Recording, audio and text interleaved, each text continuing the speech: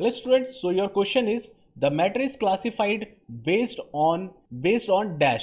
So our first option is physical and chemical properties, second is physical and biological properties, third option is chemical properties, and our last option is biological and characteristical properties. So students, before coming up to the options, let us first discuss what do we understand by matter.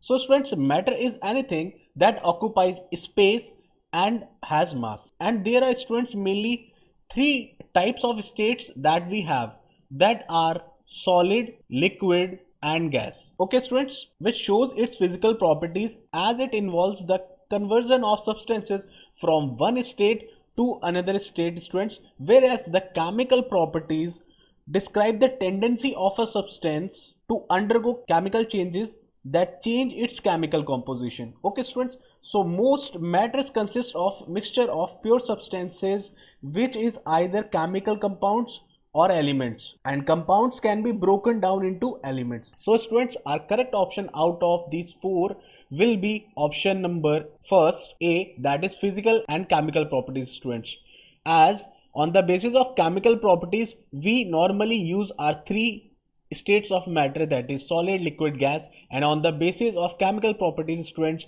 we normally use element, compound and mixture. So I hope students this explanation is clear to you. So see you all in our next video. Till then, take care, have a nice day.